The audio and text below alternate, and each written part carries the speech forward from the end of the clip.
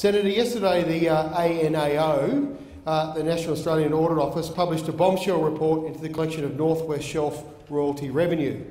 ANAO found the $5 billion worth of deductions were claimed by oil and gas companies, despite many of these deductions not being permitted on the Commonwealth royalty schedule.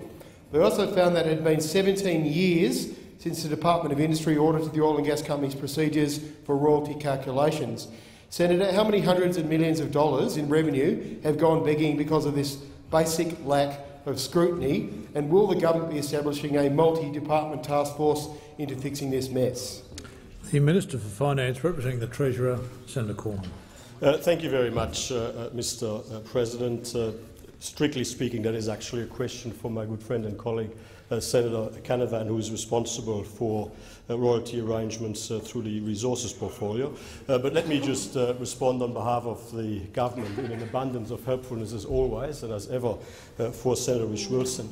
The government has welcomed the National Audit Office report. We've accepted all of the recommendations, and I see Senator Canavan nodding, and of course we are swiftly implementing all of those recommendations. And indeed, over the last financial year, I believe that the Department and the Audit Office have worked together to assess how collections in relation to royalty streams have been conducted, and all of the royalty revenue has been absolutely and fully been received in accordance with the law. Now, obviously, the government is always happy and keen to take on board any suggestions on how arrangements can be improved.